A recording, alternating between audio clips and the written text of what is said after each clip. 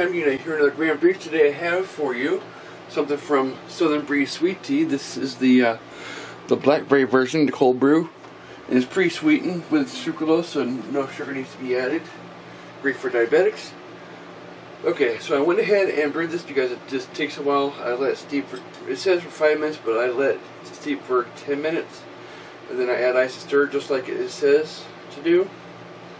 Ingredients are black tea, hibiscus, malic acid, nectar flavor, and sucralose. Just that simple. Step 1, add water. 1 tea bag per 8 ounces. I use 2 tea bags for this. Step 2, add ice and stir. So that's exactly what I did.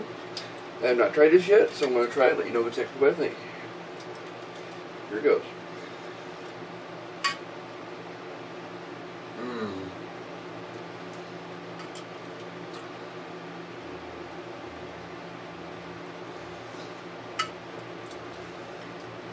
I gotta hand it to them. This stuff is awesome. Like, it is sweetened. Like, you don't need to add any more sugar. It's just right. I can see myself ordering more. I already ordered more raspberry. It's on the way. Now this right here, very, very good blackberry. It's very good. So, it's very blackberry.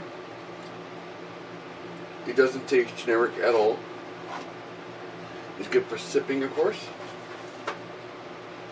On the back it says, bold taste that's fast, easy, delicious, and guilt-free. Southern Breeze Cold Brew Sweet Iced Tea is a splash of fruity indulgence.